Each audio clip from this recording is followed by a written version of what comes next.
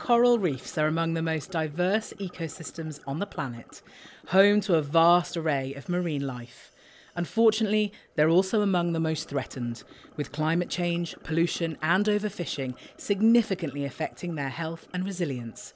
Scientists have documented the loss of living coral and species diversity across most of our oceans at unprecedented rates over the past 2 decades. But there are some glimmers of hope. Scientists and conservationists from the remote island nations of Micronesia have been gathering critical data on the abundance, composition and sizes of corals and fish for over a decade to help manage the stress placed on coral reefs. Thanks to the Micronesia Coral Reef Monitoring Network new online app, these data are now at the fingertips of local, regional and global stakeholders. Immediate access to status and trends are now informing conservation efforts and helping management evolve. Data is essential to solving the problems that we face. And so just like everything else, data surrounding coral reefs is an evolving kind of thing. This interaction with Appsilon and some of these other folks allowed me to be expressive in what I know, which is the analytics behind data sharing and what these communities and islands need. So I was able to create the data views, if you will, and they were able to integrate them and make them look wonderful.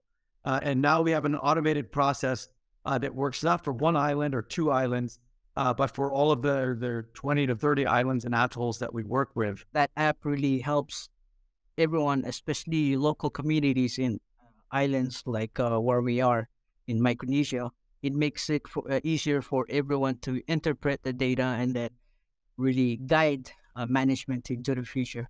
The Reef Monitoring app shows information on the number and types of fish and other organisms which inhabit certain sites.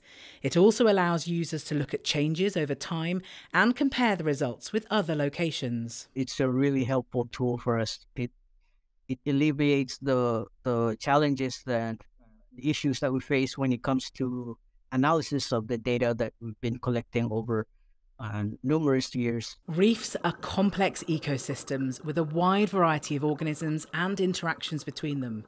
So how do you monitor them in a region which spans almost 6.7 million square kilometres of water, an area nearly equal to the continental United States? We've streamlined this whole thing down. We can survey an island for, let's say, an intensive 2-week period, that we can have results within a week or 2 after that, if not immediately. Personally, I will tell you that it has increased the efficiency by 75%. Advancing technology like this app, it really makes our jobs a whole lot easier at the community level.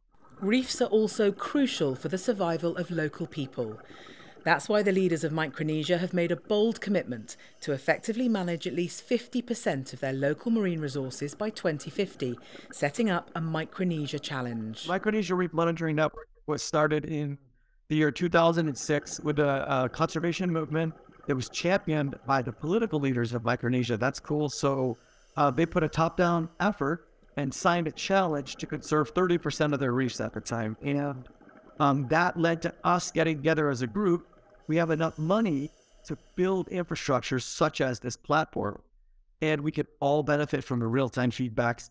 As temperatures continue to rise, additional degradation of coral reefs will inevitably occur. But as we learn more and more about the reefs, we can create solutions to increase their resistance and support recovery. Tools like Micronesia Reef Monitoring app might help us save them before it's too late.